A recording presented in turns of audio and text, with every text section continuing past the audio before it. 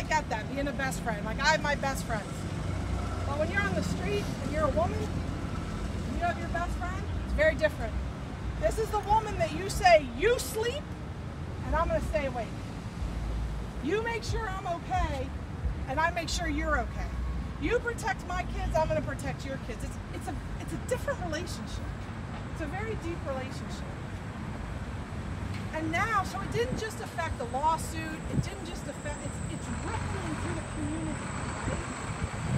So this breaking up of this encampment, the people that are getting targeted, it's breaking apart the organization, right? And breaking apart the organization,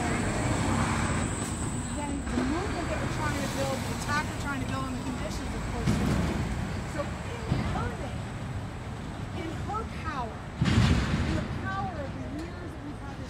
fighting, we're going to rise up, and we're going to start that tonight in Lancaster by officially having you join the National Union of the Homeless and the committee to reestablish what started in the 80s.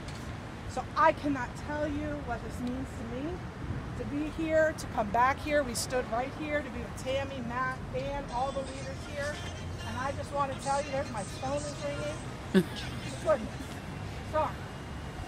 Movement never ends. Just to tell you how honored I am to be here, and that I will be here. I won't come in, fly, and go away, and you never see me again. I'm here. You're my family now. We're in this union together. My phone number, text, email, and I will be here hopefully the day after Thanksgiving and every day after that. Because now we're in it together. So I just want to say God bless you and thank you. And in Mama Desie's name, we're gonna do this together. So thank you so much.